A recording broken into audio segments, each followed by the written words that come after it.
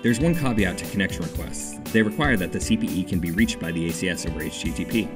For endpoints that may reside behind a gateway, this is not the case thanks to network address translation or firewall rules.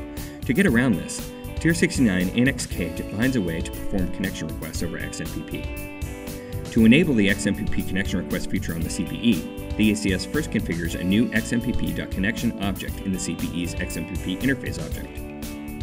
This connection is then set as a reference in the ConnectionRequests XMPP connection parameter in the ManagementServer object of the device's data model. The ACS can also set the list of allowed JabberIDs in the ConnectionRequestAllowedJabberID parameter. The from ID that the ACS uses in its XMPP messages must match one of these JabberIDs in order to be accepted by the CPE. Of course, if the CPE is already set up with a known XMPP server for connection requests, this step can be omitted.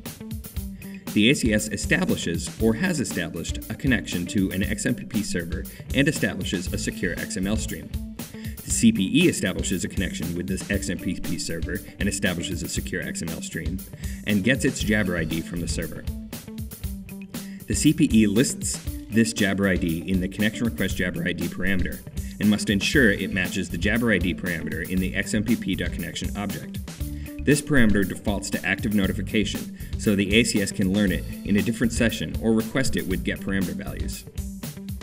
From this point forward, the ACS can use XMPP to chat with the CPE and send an XMPP connection request to the CPE.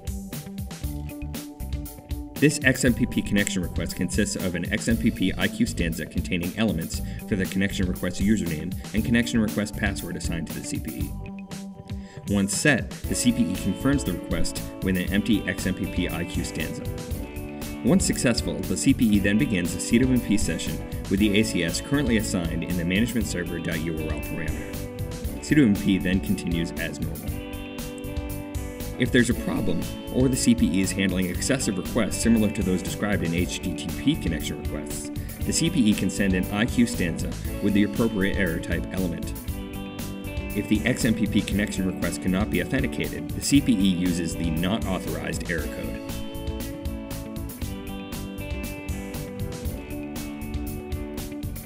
If you have any questions about TR-069 or CD Router, be sure to check out our collection of training and testing guides at www.qacafe.com/university.